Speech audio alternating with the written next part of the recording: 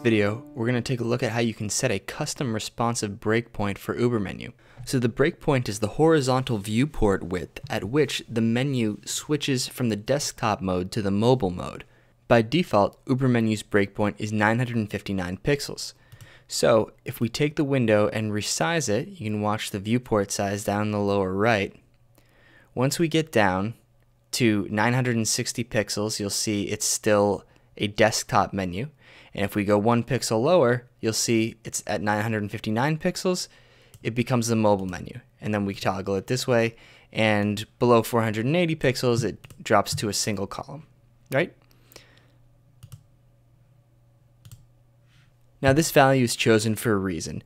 960 pixels is historically the width of a normal sized website. And it's also a good number for tablets. And so that means that for most tablets at least, in horizontal mode, you'll still get a full width desktop style menu like this. And when you rotate the tablet into portrait mode, you'll get a collapsed menu. Furthermore, 960 pixels is a relatively standard breakpoint.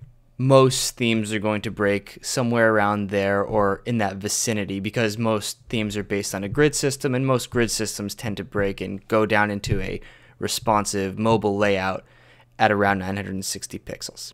However, you may want to be able to set a custom breakpoint for a variety of reasons. Say your menu's breakpoint is higher and you want your responsive menu to appear earlier to be in line with that layout.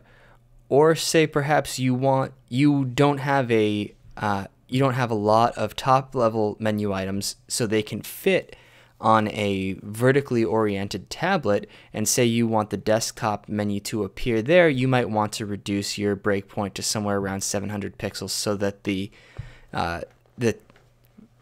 portrait oriented tablet will display a desktop menu instead of a responsive menu.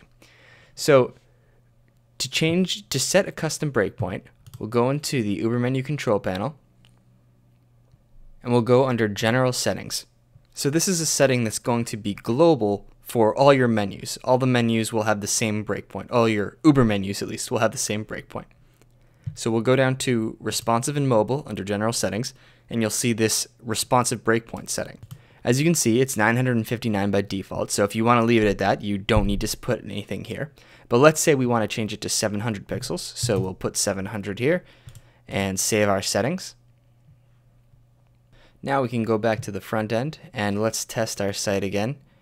You see, last time it collapsed at 960, but you can see now we're at 892 and we still have a desktop menu, 800 and we still have a desktop menu. And now we'll get all the way down to 690 and now it's collapsed. So here we are at 705 desktop menu, and 700 is where we set our breakpoint, so that's where it collapses into a mobile menu. Alright, so that's a simple way to be able to customize the breakpoint, and that's the point at which your desktop menu turns into a mobile menu.